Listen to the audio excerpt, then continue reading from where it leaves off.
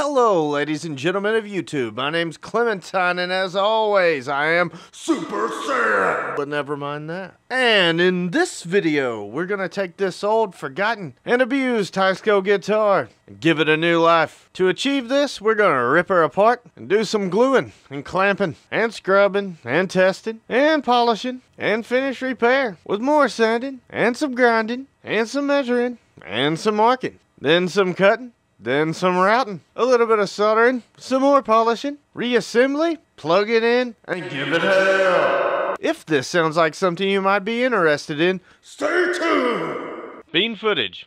Roll it.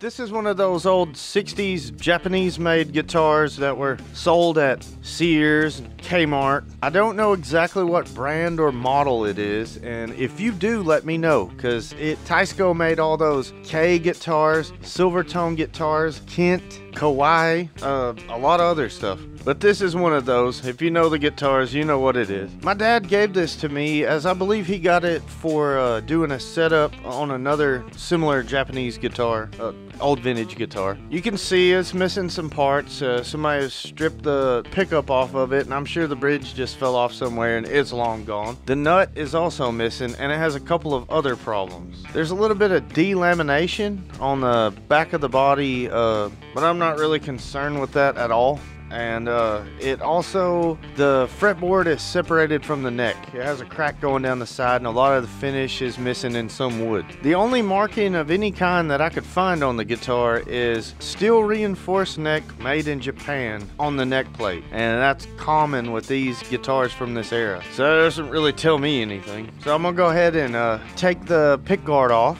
and luckily all the electronics besides for the pickup are still intact. Next, I pulled the bridge plate and the tremolo unit out because I need the front of this guitar to be completely flat, and you'll see why that is later. Then I took the neck screws out, and I found that the neck pocket actually very tight. So now let's take a look at the things I'm going to use to fix this bad boy. For the bridge, I figure since it's missing anyway, I might as well upgrade it to something as adjustable and a little more substantial, as every note you play is vibrating on the bridge. So I got this replacement Fender Jaguar bridge, and it will have to be modified, but that should work good. For the knobs, I have these two witch hats that PD Two Finger sent me. Thank you, PD. And now for the nut, I looked up some Teisco nuts, and man, people want stupid money for them, and they're just plastic.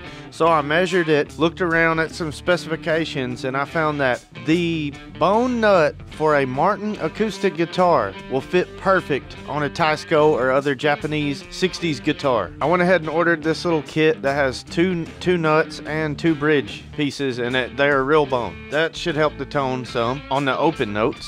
And now for the part I'm most excited about, the pickup. It's a GFS surface mount Alnico 3 mini humbucker. Now if you watch this channel often, you know that I build with neodymium, and I show that you can get a Alnico sound from them, but this was just a screaming good deal.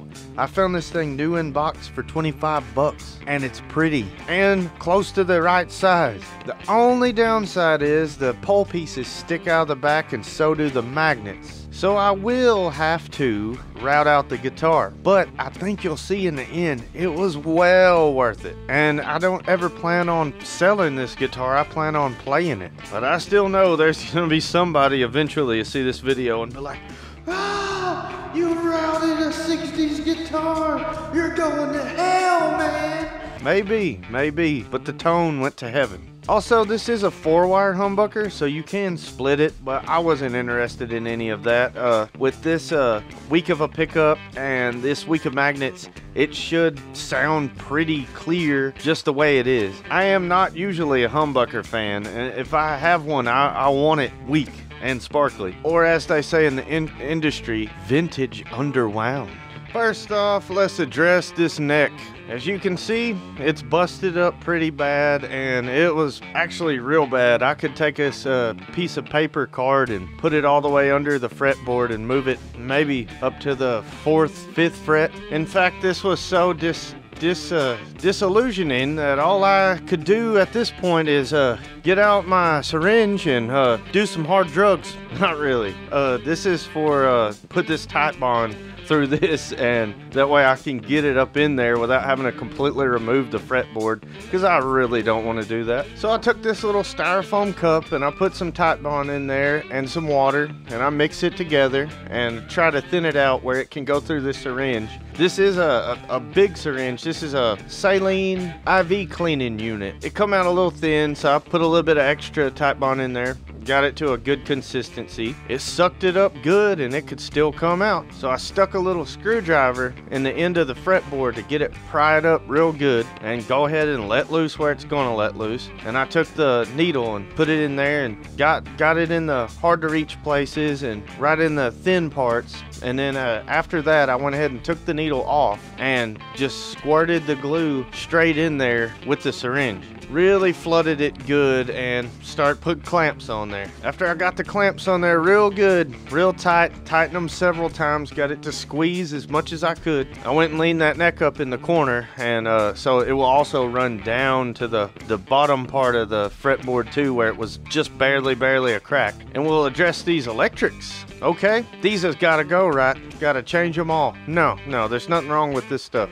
This is old, good-made Japanese electronics. I feel that people are too quick to switch the pots and capacitors out in the guitar. I plug it in and I got nothing. I got nothing from it. But I touched the prong on the plug and I didn't hear anything from the amp, so I knew it wasn't getting any kind of connection. So I just scrub it with a Scotch-Brite and I started getting signal at the end of the wire. But, oh, and the pots are not even scratchy. But I turned the volume down and I'm getting some hum. And I do see that this volume is done in a strange way. It's probably because it had a gold foil and that's the way that they have to be done. But there's no ground going to the furthest right lug, the number 1 lug. But that's not the problem. That will just equal more output in the end. It's not getting pulled down. So I realized it wasn't grounding. So I ran the Scotch-Brite through the plug and pulled it back and forth and flossed it. And then it was working perfectly. So now I just rigged this pickup on here, see how it's gonna work. Did the tap test, turn the volume up and down, turn the tone up and down, good to go. Now I'm gonna show you guys my super secret biodegradable non-toxic guitar cleaning fluid. Look at the way it's just taking that stuff right off of there. I'm telling you, man, not just for DIY solution, but for anything, stuff is great. Now check this out, buff job. Watch this thing just come alive. It'll be shinier than it was when it was new. Takes a little elbow grease, but it's worth it. Now look at that. You can literally see my hand in the guitar. You know what the fluid is? Water. You know what the buffing compound is? An old dry sock.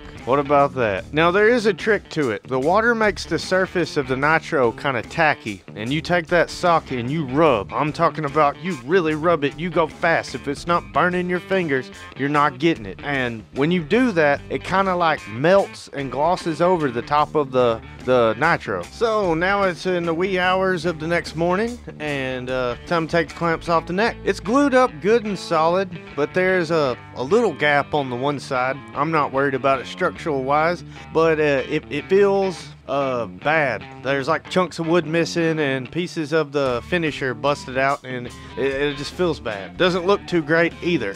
Now, I'm going to show you how I repaired that and made it where you cannot feel it at all and really not noticeable by looking at it. But first, let's talk a little bit about these tuners. I think most anybody would change these tuners. Well, as long as your tuners are not physically broken, they're really okay. A violin just uses wooden pegs and that works. Most of the time, if you're having tuning issues, it's the nut, not the tuners. And like people change tuners on Gibsons a lot, and that's the string angle. It's just a bad design. But I'm gonna leave these tuners. These will work fine. Even though they're beat up and the shafts are bent, all I ended up having to do to get them good and tight and right was to tighten those little screws on the back. You may also notice that the crossbar is missing a nut, but it's okay. I keep bins of nuts and bolts around. That brings me to the frets too. You know, normally I would do a fret level and polish on here, but these little tiny frets on these Japanese guitars, they're already so short that it would be so easy to knock them down too low. So I'm just going to take this Scotch-Brite, clean them up a little bit, and I'll go ahead and dress these places on the side of the neck that need repair while I'm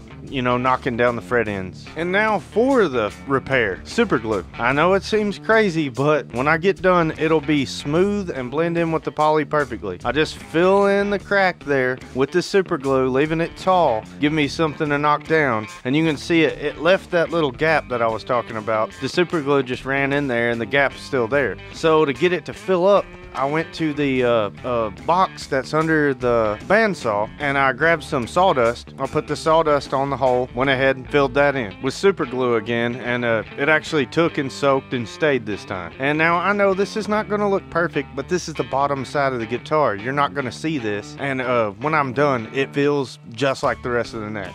And that'll do it. What we got to do now is just let this dry. I really did want to show more of this, but unfortunately I didn't think about it and I got my head in the way a bunch. But what I'm doing is taking sandpaper, starting at like a 120, which is actually a little rough for this, but I'm lazy. I wanted to knock the super glue down quick, and I know I can buff it back out. But I knocked the top off the super glue, and you can also do this with a razor blade. You can scrape it down smooth. That works best on a flat surface. But I hit it with that, then I got it with like some 220, then it's like 4 and 600, and then 1000, and then some really fine stuff like a 2500 or 3000, something like that, wet dry. And I really hit it with that fast to get it hot, like what I was talking about with the sock. And then after that, I did use the inside terry cloth part of the sock to really heat it up and get it smooth, and it actually turned out decent. You can see this because there's the color. The color is not right, but you cannot feel it. Now on the top side of the guitar that you're going to be looking at, I didn't really want it to be an eyesore, so I went ahead and hit it with some sandpaper ahead of time and got it a lot smoother first. Then I went through the same entire process. I put the super glue on there, let it dry, did my progressive sanding, and it's not invisible, but if you didn't know, you wouldn't notice. It's definitely shiny, and it feels like there's nothing that has happened. And you look at this and you think, well, you know, that's not perfect, but here's what it looked like before, and here's it again now. Yeah, I was happy as hell with this. So next I used my secret hydro oxygen cleaning solution on the guitar neck, and got around the tuners and all that, and then I used the sock to just buff the hell out of it. And here's a better look at how that repair turned out. I can't complain about that. It's time now to put the nut on there, and you know, these things come tall, they come unsanded, and I did sanding and test fitting and sanding, and it was still a little deep. It was a little bit more toward the headstock than what was originally there, and I also had to like kind of angle it a little bit because the floor of this fret slot was angled. So what I decided to do is, once I got it where I was happy with it and it looked like a good height to the slots, I just started to knock down the truss rod cover, you know, so I wouldn't have to sand the whole nut down that much. And I mean, this is some kind of plastic, maybe nitrocellulose, whatever, because you could tell that the pickguard itself had shrunk a lot and the screws were almost sideways in it. But this stuff has mint in it, or eucalyptus. If any of you guys have ever done tree cutting and you've cut a camphor tree down and it like takes your breath and you feel like you're gonna pass out, that is exactly what this plastic was doing. It's like somebody was sitting there smoking menthol cigarettes and blowing them in my face. Sure, that took a couple inches off the life bar there, but either way, when I had it all fitted up, I used the super glue to glue the nut down. And I know people are like, you should use wood glue to do this in case you need it off again. No, it's good. Super glue, it'll stay, it's solid. And then I put the truss rod cover on there. Neck is done, neck is ready. And now for the bridge. Now a Jaguar, and I think also a Mustang, they have this strange bridge that goes down into inserts into the body. Now I could have drilled and used these inserts, but I kind of wanted to keep the guitar as original as I could, using the parts that I have and getting to the goal of making it play nice. And I had measured this with calipers and checked online and found that the Jaguar bridge was the same width as a Teisco bridge as far as the holes. So we just need there to be holes where these posts are. So I take it outside, put it in the vise, grind those posts right off of there. Then I went ahead and took the flapper disc and sanded it smooth. Then I crossed my fingers and said a little prayer and started drilling, because I know that a lot of times when you drill down into a hole that's already a hole, it'll grab the drill bit and snap it off. Then you have to drill that drill bit out of the hole, and drill bits are hardened, but it cut like butter. So you can see she fits right down on there, good and tight. Now I have the overall adjustment and the individual adjustment, and I can do intonation. This thing is a big upgrade, and I'm happy with it. And that's one for you guys who deal with Teiscos or other similar Japanese guitars. This is a good thing right here. So now really all that's left is fitting the pickup. I traced out some lines with this heat sink plate here, and then I used calipers to measure the pickup, and I used them to mark it out. I got me a good square made, and then I cut that out with a razor. Now luckily I already had these factory pickup screw holes, so I was able to take and mark across of them and get me a good center point to work off of, figure out exactly where the pickup route needed to go. So I took the template and marked that out for a location, and then marked the same template on a scrap piece of wood that I could use as a router template. I cut that out on the scroll saw, and then I cleaned it up, got it good and straight with a Japanese saw rasp. And it doesn't have to be perfect, it's gonna be hidden by a trim ring. Once I was happy with that, I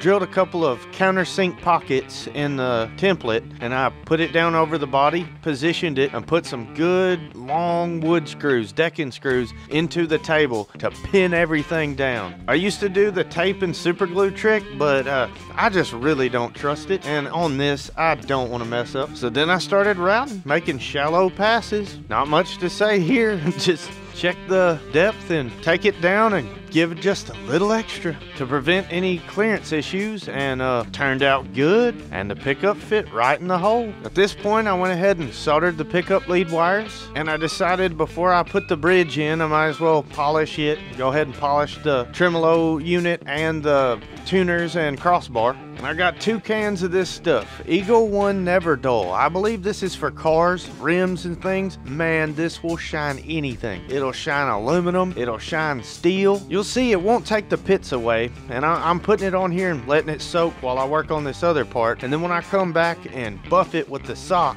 look at that. Yeah, 100 times better. I hit the tuners real quick. They look decent. I will admit at this point I was just kind of trying to get it done. I wanted to see what it sounded like. I'm sure you guys are probably about ready to hear it too, but I'll go ahead and tell you, you've been hearing it in the background this entire time. So I'll go ahead and put the neck back on, put the bridge and tremolo on, then put the pick guard on there. It's a little tough because it kind of got shrunk, and with the tremolo unit, the holes were a little walled out, so I took it back out and I put some toothpicks in the holes, put it back down, and then to place the pickup, I got it right where it goes, and I pre-drilled some little holes and screwed her down on there. Now it's ready for strings and a setup, and I'll tell you right now, I didn't really have to do much of a setup on it. The nut that I eyeballed, I didn't even have to do the nut slots, and I set the bridge in one place. I never did mess with the intonation, so I'm sure it needs done, but it played great. I played it for about 3 hours, and this is what it looks like. I mean, I'm very happy with this, and with the sound even more so. So I guess without further ado, let me show you that. I will apologize for the mic peaking at times, because I had this thing cranked the hell up. It sounds fantastic. At the end I just tear into it like a bulldog on a stray cat. Alright, I'm going into a keyboard amp, PV keyboard amp. I got a Univibe and a reverb. I'll mostly just be using a reverb. Here's clean.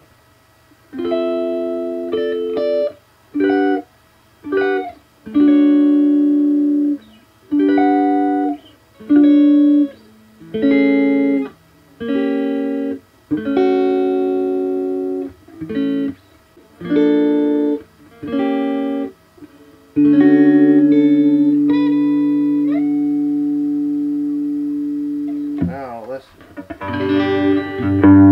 Oh, this thing's got the bass response.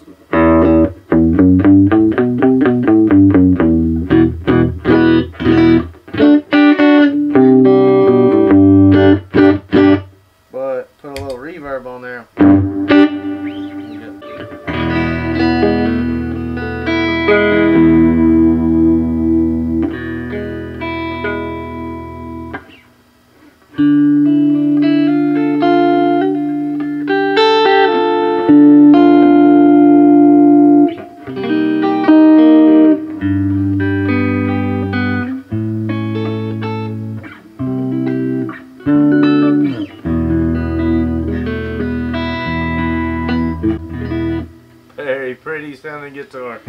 sounding guitar I got it this time.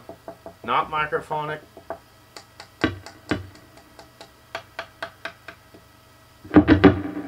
Very strong. Tone all the way down.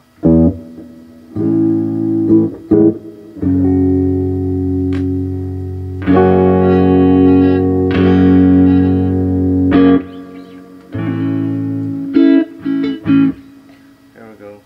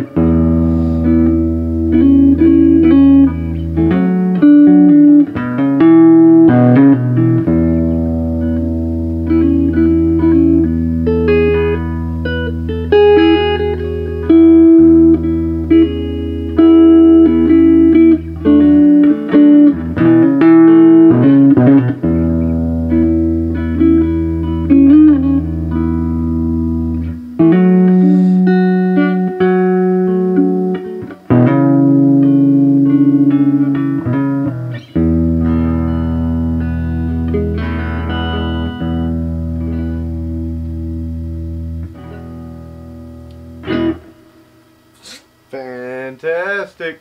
That sounds good as fuck, don't it?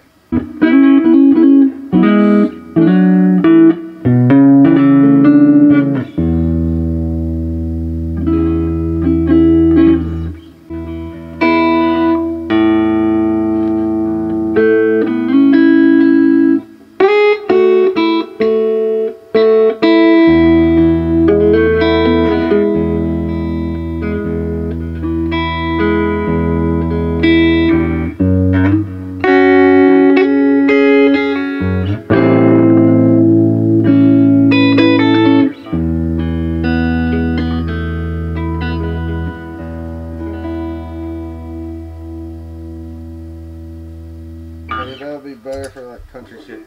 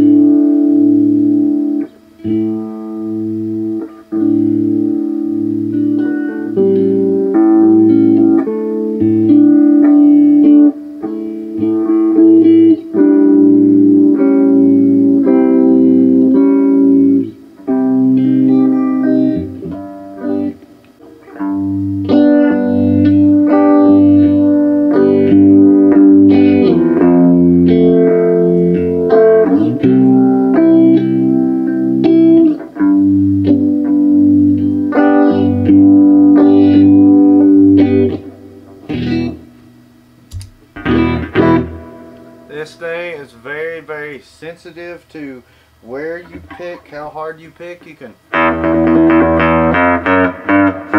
or you can,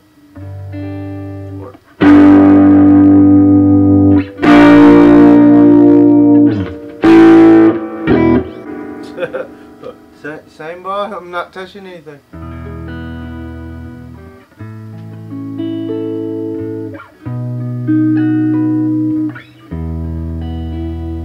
And that's not tubes doing that or anything, it's just a keyboard amp. Oh, and I can completely let go of it. There's just a little bit of ink coming from that light there. But, I mean, the amp is almost all the way up. It's loud as hell in here.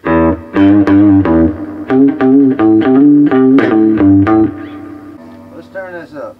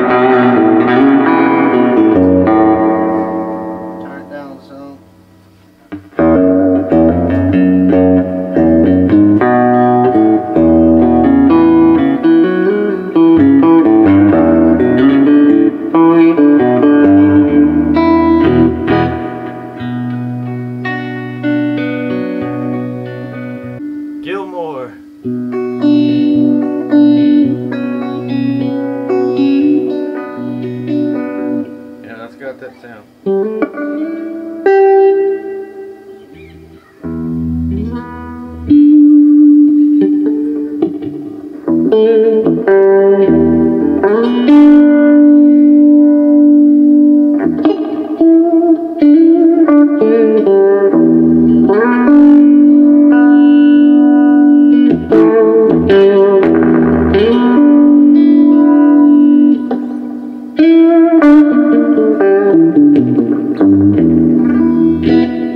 as you can see, I've been playing all this time.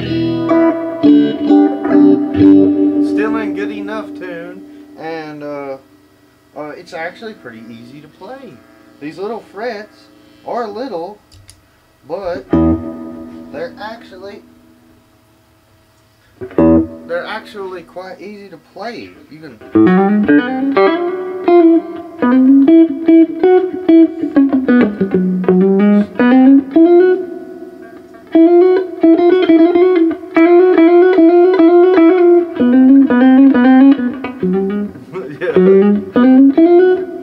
like, I wish I could play that crazy jazz stuff. Is this be the right guitar for it? I'd cut the tone back in.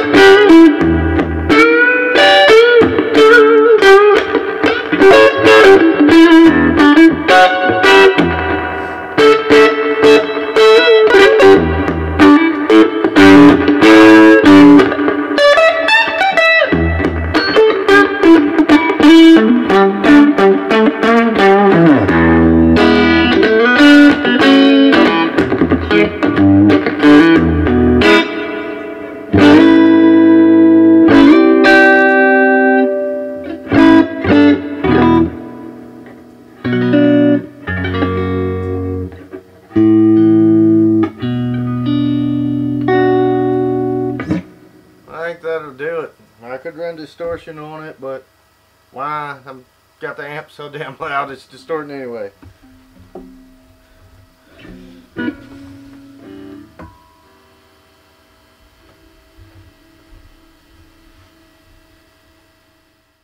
Well guys, that just about does it for this video.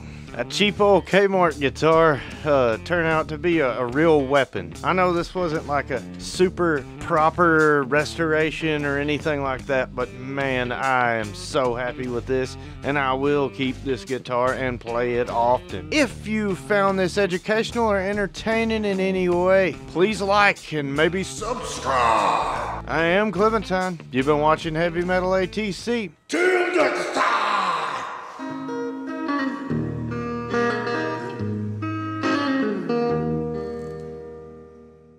Do some hard drugs.